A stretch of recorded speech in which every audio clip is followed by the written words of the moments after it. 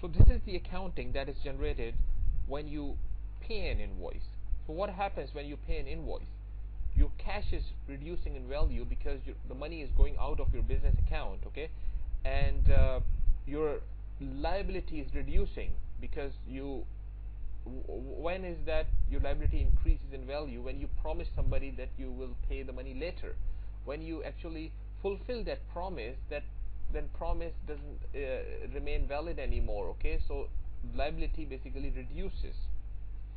So that's what's happening.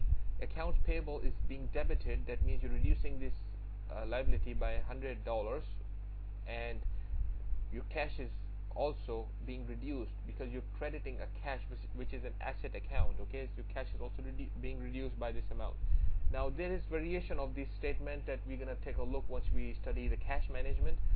If you're using cash management, then you really don't credit cash, you do credit cash clearing, because you're only intending to pay.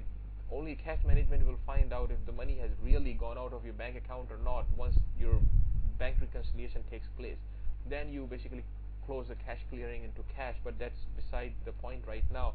Try to understand this equation here, that why is this accounting generated when you make a payment.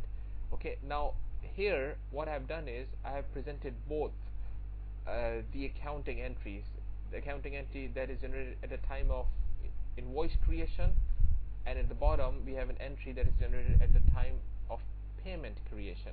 The point to note here is this: once you make a payment, the accounts payable is nullified. Whatever accounts payable was generated at the time of invoice creation is basically nullified, and you don't have any liability anymore. The net result is cash is reduced and your expense is increased, as if you have purchased something on without borrowing money, okay, on cash.